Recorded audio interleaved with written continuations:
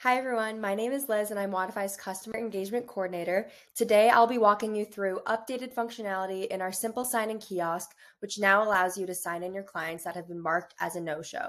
If you aren't already familiar, our Simple Sign-in Kiosk is a quick and easy way for your clients to sign into class when they arrive at your facility. You can find it down on the left in the 9-tile widget icon in this button here. If you just click it there, you can also find it via signin.wodify.com. You can see all of your classes for the day and they will disappear after the time has passed if you don't have the setting turned on for show past classes. So mine are turned on right now. So even though these classes happened earlier in the day, I can still see them.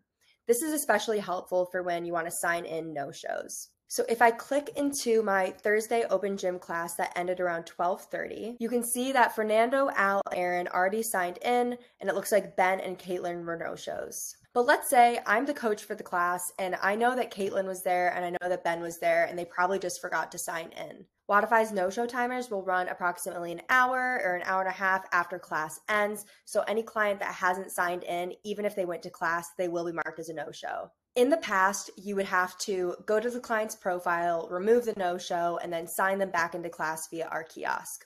Now we have a different updated way to do that.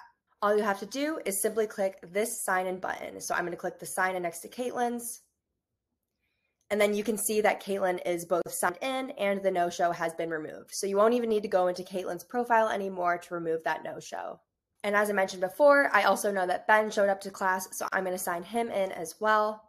So it looks like everyone from my Thursday open gym attended, they're signed in, and now they can add results. So hopefully this is a quicker way for you to remove those no-shows and make sure that all your clients are signed in accurately. So that's it. That's how signing in a no-show now works via our Simple Sign-in Kiosk. As you can see, it is a very quick process.